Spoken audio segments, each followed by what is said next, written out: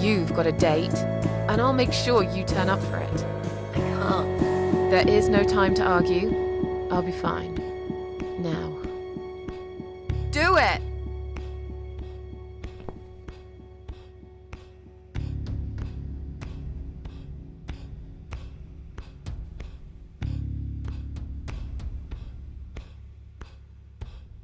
Mitzi, think of a vegetable while I'm gone.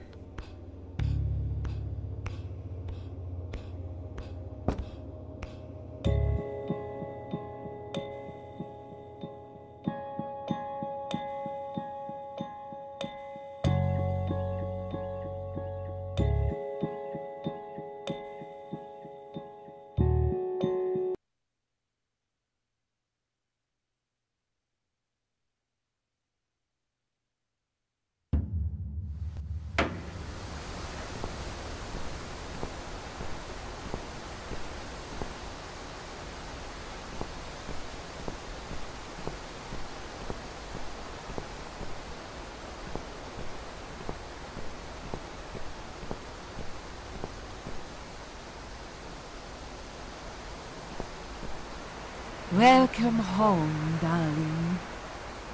I've been waiting for you. What took you so long? Say what you've got to say and let's finish this. I'm tired of you. Tired of all this madness. I just need to get back. Very well. I'm not planning to keep you long. Let's go inside. I have one last job for you.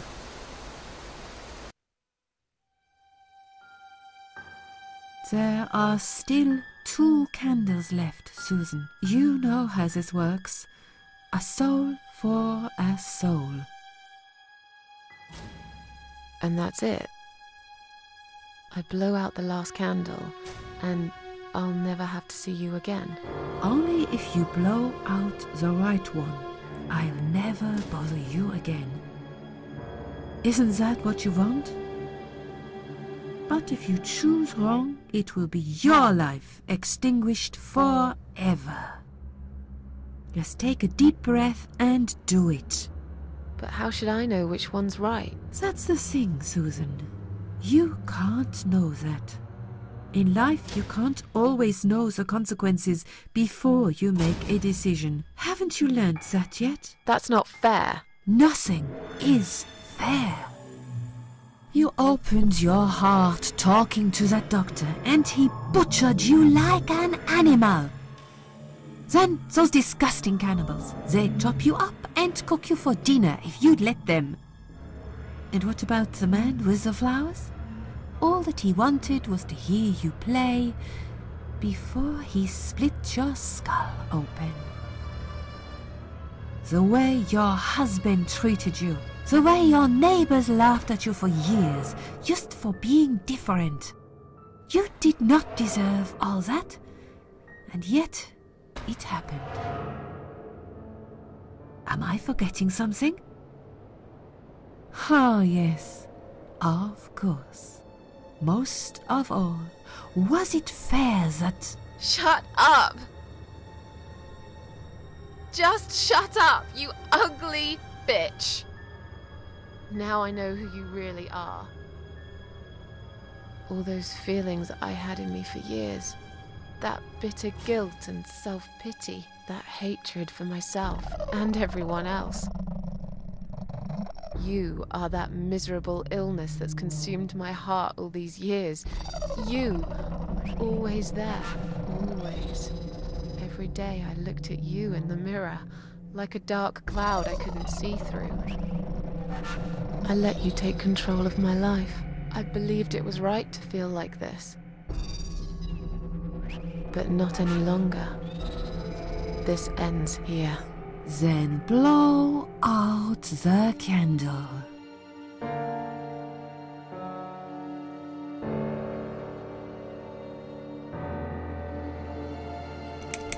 No, I won't. I'm done playing your stupid little games. You won't tell me what to do anymore. I am stronger than you. I can close my eyes and you'll be gone. Blow out the candle. It's time to say goodbye, sister. I'm not gonna miss you. You will never leave this place without me. You need me. We are one. No. Tomato. You were thinking about a tomato, right?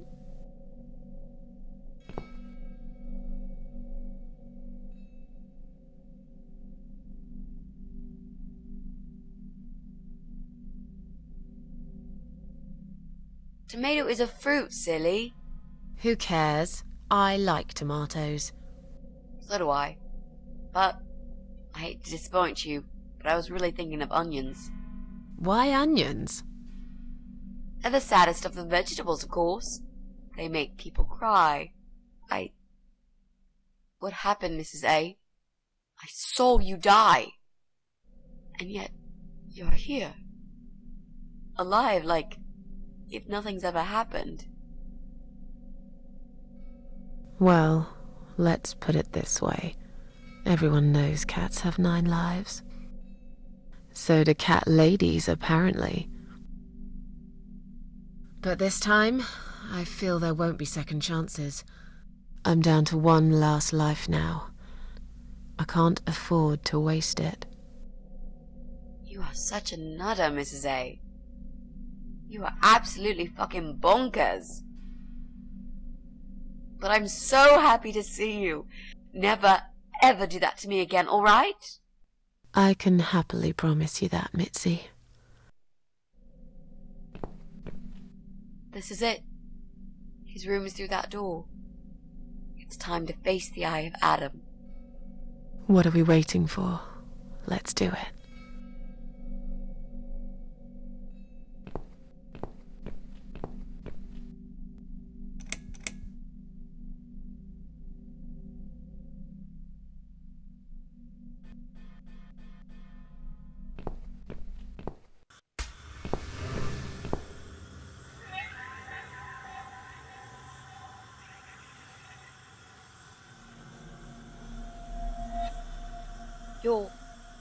You're the eye of Adam? A pathetic, wheelchair-bound invalid? Is this a joke? Do you know who I am? Do you know what you've done to me? You fucking murderer! Tonight it's your turn to die. I'm gonna paint this room with your brains and I'm gonna watch and smile. I swear to God I'll do it. Well? Nothing to say? Nothing at all? Aren't you going to beg for your sad little life? Say something! Anything! Mitzi, where did you get that gun from? It doesn't matter. Please, Mrs. A. This is something I have to do. You are free to leave if you want. You don't have to be a part of it. Just try to understand. Beg for forgiveness, you scum. What the fuck is wrong with you? You don't believe I'm gonna shoot you, do you? Oh, I've dreamt of this moment for so long. Look at this man, Mitzi. He hasn't twitched a muscle since we entered the room. I think he's paralyzed.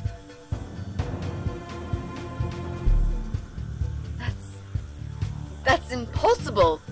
He's lying to us. He's faking it. Do something. Talk, for God's sake. I need you to answer me. I need to know. He won't answer you. He can't talk. Then how did he post all that stuff online? What the?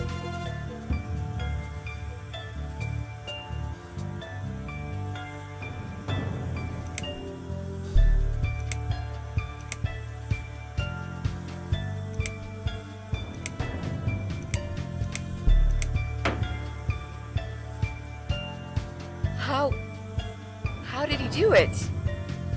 I think I know how. See that little device on his left eye. I've heard about these. It's a controller. It seems the only part of his body he can move is his eyeball. Controller connected to the computer tracks its movement, allowing him to... What?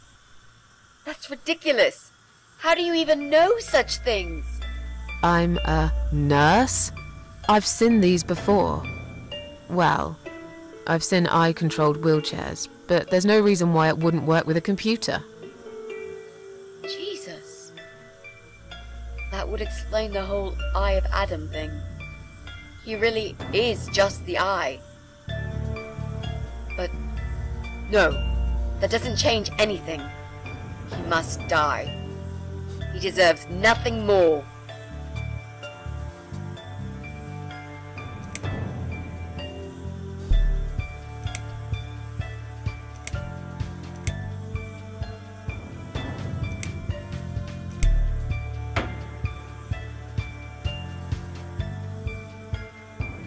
What? You arrogant shit! I will fucking do it! Just tell me one thing. One thing. Why? Why did you make Jack kill himself?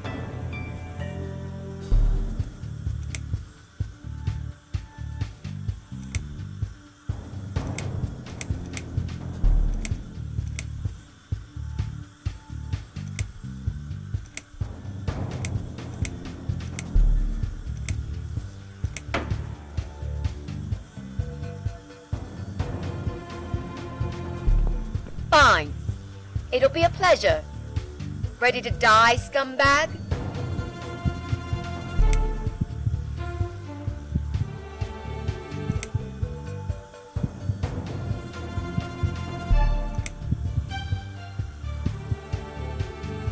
You lied to me.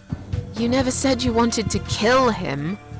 Now, wasn't that quite obvious? What did you think I wanted to do? Have a coffee with him? Chat about the weather or politics? For God's sake, I'm here because this son of a bitch needs to die. If I don't kill him now, he'll just carry on and more innocent people will lose their lives. Do you really want that? Because I don't.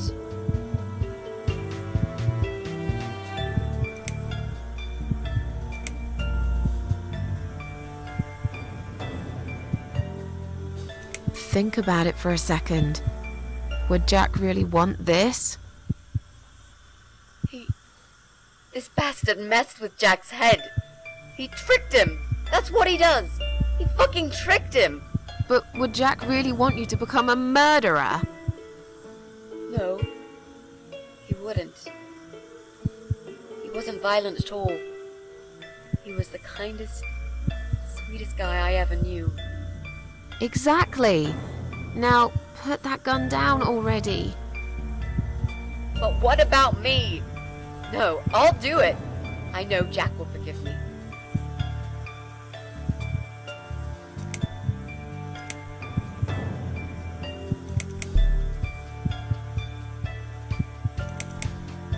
Without his father, he's harmless. He was the one who supplied him with all this technology. He fulfilled his every single wish. I know this guy's rotten bad. There's no excuse for what he did. But he will be punished for it. Trust me. They'll put him in some stinking nursing home. He'll live his life like a vegetable. Stuck to bed, he'll have time to think about what he's done. And he'll never see a computer screen again. Isn't that enough? He said, do it! He wants to die and I want to kill him.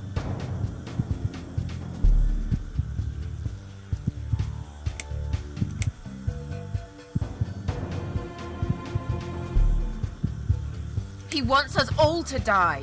Can't you see that? Isn't that what he's been preaching? A joint suicide. That's why he wants you to shoot him. So we can all get blown to pieces. His final act. The work of his life. Are you really going to give him that satisfaction? Remember what you said about feeding the troll? That's exactly what you're going to do if you kill him now. No. Maybe you're right. You should leave, Mrs. A. I'd never want you to get hurt. But I'm not going away without this fucker dead. Even if that means I die too. Mitzi, have you lost your mind? You're going to sacrifice your life for this scum? He's a parasite! A worthless, evil piece of shit! It's not like I've got anyone to live for, is it? What? What about your mother? Your family? She's dead! Yeah, I lied. I always lie. I grew up in an orphanage. My family never wanted to know me. The only person that cared about me was Jack. And he's dead! Yeah, happy now? So get the fuck out of here and let me do what I got to do.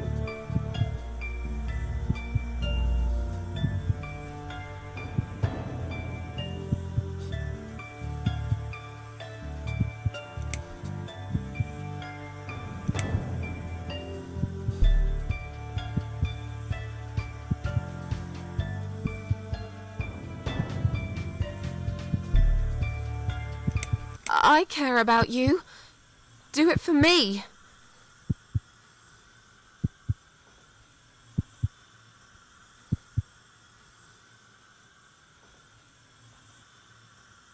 Come on, mate. It's been a long day. Let's go home. We've won. Have we really? Trust me. I know we have. How? I'm the cat lady. From now on, I win every single day.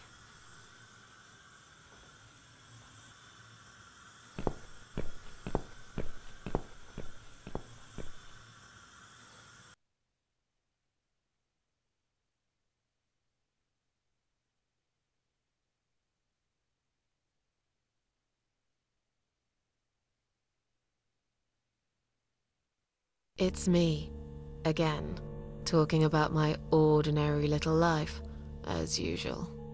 I'm still surprised anyone would want to read this at all. The ramblings of a cat lady. Maybe I'm not a cat lady anymore.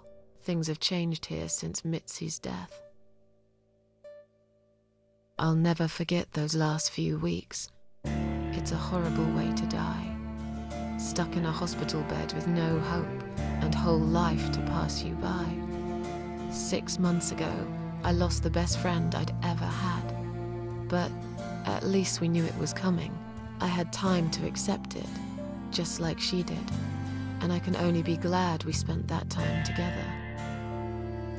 I still miss her though, every day. Did I ever mention I got into all this because of her? I opened her laptop the night after the funeral, and there it was. A friend request, over a year old. A little gift from behind the grave. I met some people. We go out sometimes, and I'm not alone anymore. It turned out there were others who felt like I did. I talked to them, tried to help.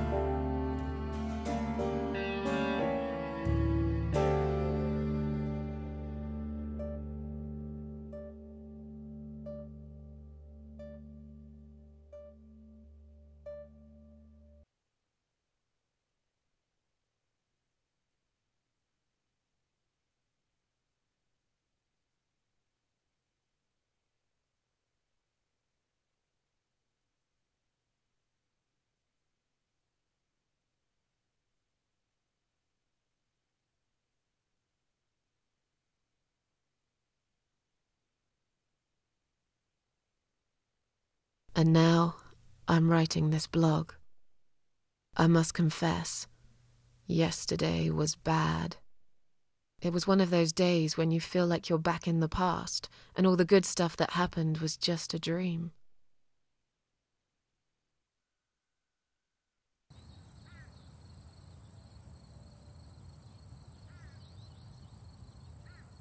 But I woke up today, feeling better. Maybe I can never get rid of it. This invisible illness. Maybe it will always be living somewhere deep inside me. Asleep. Waiting. And when it'll hit me hard.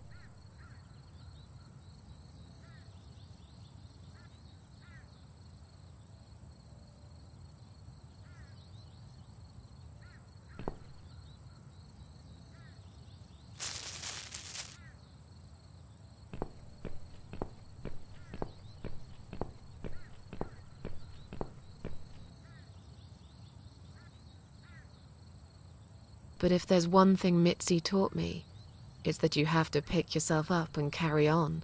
It doesn't matter that life isn't fair. It doesn't matter that you make mistakes. You fall and rise again. Worlds full of liars, traitors, cowards. But every now and then, you meet someone like Mitzi, who will just smile at it all. Now, I've forgiven the world and myself too. I teach myself to smile again. One day I'll get there. I know I will. Even if it takes me not 9.